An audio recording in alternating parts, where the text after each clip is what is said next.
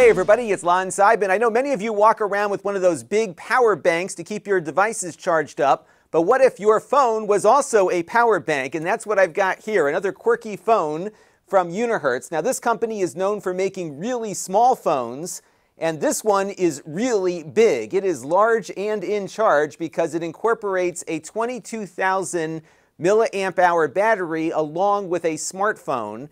And it's very ruggedly designed to survive when you're out in the field with it. It's waterproof and drop-proof and all the other things you can think of here.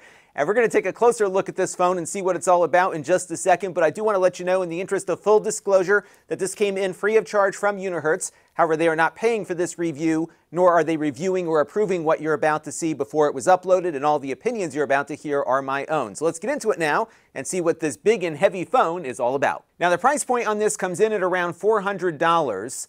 This is compatible with Verizon here in the US along with T-Mobile. It does not work at the moment with AT&T. It is 4G only, and on Verizon you do need to activate your SIM card on another phone and then transfer it over to this one to get it to work. But once you're activated there, you should be good to go. So a little more tweaking to get everything up and running with these Unihertz phones. Now this has a 6.81-inch display. It is running at 2340 by 1080, so effectively a 1080p display. It is a standard LED, nothing fancy like an OLED or anything, but it looks good enough, I think, for what it is. It's adequately bright for outdoor usage, and overall it seems like it's fine for what you're getting here. Inside it has a MediaTek Helio G99 processor, not the fastest thing in the world, as you'll see in a few minutes. It is running Android 12, and Unihertz has been relatively good about keeping these phones up to date. This one's had 2 updates already. It has 8 gigabytes of RAM and 256 gigabytes of UFS 2.2 storage, but it does not support SD cards, so the internal storage is all that you're going to get on this one, but 256 gigs feels pretty good. As I mentioned, it has a large 22,000 milliamp hour battery. It will go for a very long time. I think I charged this thing up once when I got it initially, and I haven't charged it since, and I think I'm on like day 3 or 4 of using the phone. Now, I haven't been gaming on it or anything crazy like that, but still the battery here is going to last significantly longer than it might on other devices. Now, to charge the battery quickly, they give you a 66-watt power adapter in the box. This is typically the power adapter you'd find with a mid-level laptop. And I found in my testing, when I drained the battery out of the phone, we were able to get it to charge at around 50 watts or so. So it will charge up pretty quickly here, provided you have the right power adapter hooked up to it. And one of the things that I discovered about this, though, is that not every one of these USB-C power delivery chargers works with it. Unihertz tells me that the adapter that you're using has to support PPS in order to get the full power output. I believe this is part of the PD standard, but I have a bunch of these PD power adapters hanging around the house here, and in my testing, the only one that worked at the full power level there was the one it came with. So just be aware of that. You may not want to lose this, because I found that a lot of the other power adapters that apparently didn't support PPS charged the phone very slowly. Now, the tank does work as a power bank. You're not going to get very fast charging out of it, but it will charge your devices. So if you plug in a USB-C cable to the USB-C port on the phone here and then attach another device, in this case my iPhone, what you will see here is that my iPhone will begin charging off of the tank phone here. So you can use its battery just to operate the phone or charge other things with it. Now, as you're looking at this thing, you might say it must be pretty heavy. Well, it certainly is. It comes in at 1.2 pounds or 560 grams. It definitely lives up to its moniker, both in its battery capacity and its girth and weight. But they do pack a good amount into this thing. Now, on the left-hand side here, you have 2 programmable buttons, and these buttons can be programmed to do all sorts of different things on the phone.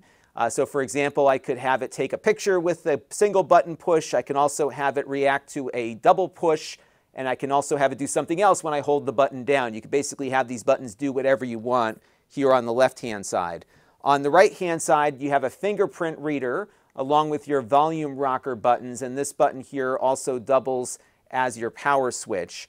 For biometrics, you can do a face recognition off the front camera, or you can use the fingerprint sensor or configure both depending on what your situation is. So lots of options for getting into it. Now, like many Unihertz phones, this is super rugged and waterproof. It is IP68 rated, although you're going to want to make sure that you've got all of your ports covered up by the gaskets here. We saw that USB-C port a minute ago when we charged up the phone. That's on the bottom here. That will, of course, charge other devices. This is also where you plug the power supply in to charge the phone itself. And, of course, this supports OTG as well with other USB devices. You have a headphone jack here at the bottom, which is always good to see on phones these days. The screen comes with a screen protector pre-installed on it, so you do have some protection on the glass out of the gate here.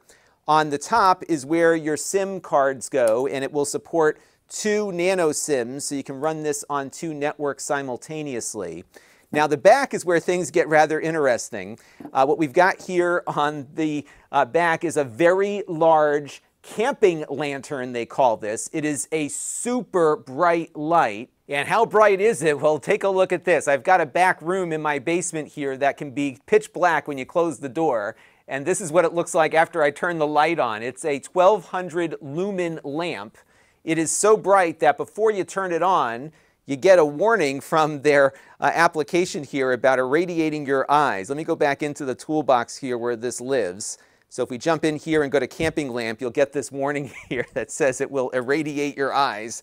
And what you do is just go over here to full bright, and that will activate the light here. And as you can see, it is blinding in its brightness here. You also have a half bright and a slightly bright setting, and you can also have it blink and do other things to alert people to a potential issue that you might have found yourself into. So a nice little survival lamp built into this. Now on the back, you've got your camera section, and in addition to the very bright camping lantern here, you also have a more traditional smartphone flash.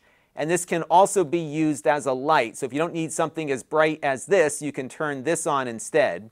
You'll notice down here there are 2 little LEDs. These are infrared light emitters, and this is used with its camera here on the back that is a night vision camera. Now, unfortunately, the night vision quality out of this is not good in a dark environment.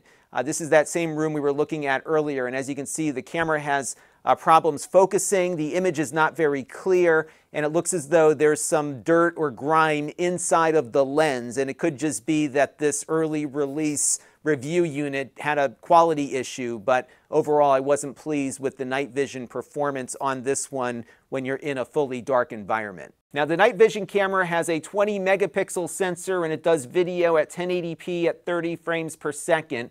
I did take some stills with this. They did not look much better than the video you just saw, so I was pretty disappointed with that camera. The middle camera I was also disappointed with. This is supposedly a 108 megapixel AI camera, and it makes very big photos that would make you think you're getting a super high quality image here. As you can see, my largest one is 30 megabytes. The average is in the 20 megabyte territory, and these are the JPEGs. But when you dive into these images, they don't look all that great when you start zooming in for more detail. So here's a photo I took in New York City the other day. We've got decent light here. Typically, when you've got a sensor that's supposedly north of 100 megapixels, you can zoom in and still maintain detail when you're looking at the photo. Not here. Check it out. We're going to go in a little bit further here, and you can see just how soft the details are as we're zooming in. And this is probably a function of the fact that it doesn't have very good optics on its lenses, and also because the sensor is very small physically. So the number of megapixels doesn't always translate into a high quality image. I would wager that you could probably take a similar picture on a Samsung or Apple phone with far less resolution and get better quality than this. So not all that great on the photo side, but certainly better than perhaps some of the other cheap Unihertz phones we've looked at in the past. And I suspect that it's not really 108 megapixels, but they might be doing some interpolation to bring it up. And the reason why I suspect that is because the maximum video resolution this will do is 1440p at 60 frames per second. And the video quality, as you can see, is not all that great here either. I did enable the electronic image stabilization, but as you can see, it's still pretty rough here from a video standpoint. And I don't think people buy these Unihertz phones for their cameras, and certainly this one is a little better than some of their other ones, but still not great and nowhere near the level of quality you'll get out of a name brand phone. Now, the last of the three cameras on the back is their macro camera. This one is only 2 megapixels, but you can position something about 4 centimeters from the lens and get a pretty sharp image out of it. So you can see this USB connector is something I took a picture of a few minutes ago, and it looks okay, but just not a ton of resolution there. Now, they say the front camera here is a 32 megapixel camera, but I did not see very good image quality out of it. Here I took a couple of selfies. You can see that I am out of focus and the back doesn't look much better there. If we go to a few other ones here, you can see it had similar issues focusing on me. What's interesting is that it detected my face after I pushed the shutter button, and then it would lose me again. So I was not able to get a sharp photo. And as you can see, as I zoom in here, everything is really soft, even in the areas that are in focus. I took another still life photo here just to give you a sense of that. And under good studio lights here, you can see that everything is kind of grainy and soft. So I think they're doing some of that interpolation on this as well. It will do 1080p 30 frames per second video out of the front, and as you can see, it doesn't stabilize very well, and the quality isn't all that great either there. So all in, like other Unihertz phones, not a great camera system, but better than nothing. But I suspect people that buy these phones buy them for reasons other than photography. They do have some utility to them, especially if you are out in the field. So I would not be looking at this for its cameras, but maybe perhaps for its ruggedness. Now, as far as performance goes, it feels like a run-of-the-mill Android phone. There's really nothing to complain about there. It does everything that you'd want an Android phone to do. So we can pop into the web browser here and visit my favorite website, nasa.gov, and see how quickly that loads up. No problems. We're on my local Wi-Fi, of course, but everything seems to render in quickly here, and it's relatively responsive there. We can also take a look at YouTube and pull up one of my videos here and see how that does. Of course, we got to get through the ad here first. We got to pay the bills, right? But beyond that, I think the performance here should be adequate for, I think, what most people are looking for a phone to do, at least at this price point. So nothing to complain about on the performance end. Let's take a look at what kind of games we can play on this. So here is Goat Simulator, kind of a little 3D sandbox game, and this works fine on here. I think most of the Android game library targets phones at around this performance level, so I don't think you'll have any issues playing Genshin Impact and Call of Duty Mobile and some of the other popular games out there. You may not be able to get the full quality visuals out of it, but it should do fine. As far as emulation goes, I think you're going to be stuck with mostly the 8 and 16-bit era. These processors are not quite enough to do the GameCube and a few of the more advanced emulators that are out there, but overall I think for casual gaming it's fine. The phone is so heavy that it's not going to be very comfortable as a gaming platform, and of course it is much too large and heavy to use with any of those controller add-ons you might find from Razer and other companies. So this is certainly not much of a gaming device, but if you did want to play a little Goat Simulator and do a workout at the same time with the weight here, I think you can make that happen. And on the 3D Mark Wildlife Benchmark test, we got a score of 1,337, and that performance is about what I expected out of its MediaTek processor. Nothing spectacular here, but I don't think this is a phone that people buy for its performance. They buy it for its utility, and the target market with this are people that are going outdoors and want long battery life along with some utility out of their phone. And what's neat about this is that this replaces 3 things people might carry with them: a bright lantern, a power bank, and a phone. It's all integrated here into one device, and this thing is rugged enough and waterproof enough to survive a camping trip or something more extreme than that. So I think there's a very limited audience for this, but that's one of the things that I love about Unihertz, is that they make phones for these tiny slivers of the marketplace, and they're very creative in every phone they come up with. I don't think we've seen a phone that was kind of a normal phone from them. They really look for these little niches they can find a way into, and they usually find some people willing to buy them enough to keep their company afloat and, of course, keep the new devices coming along. And I've got another one coming in soon, so we'll have another neat phone to take a look at from Unihertz. And I'm always excited to look at these because it is fun to see something new and different in the smartphone world. That is going to do it for now. Until next time, this is Lon.TV. Thanks for watching. This channel is brought to you by the Lon.TV supporters, including gold level supporters Brian Parker, Chris Allegretta, Hot Sauce and Video Games, Logic KGR, Tom Albrecht, and Amda Brown. If you want to help the channel, you can by contributing as little as $1 a month.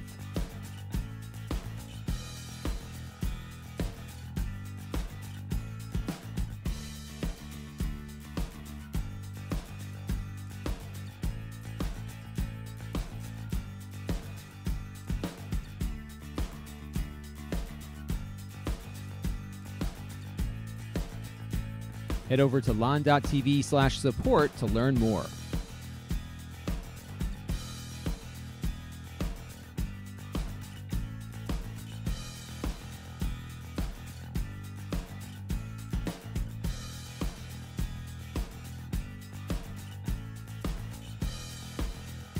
And don't forget to subscribe. Visit lon.tv/s.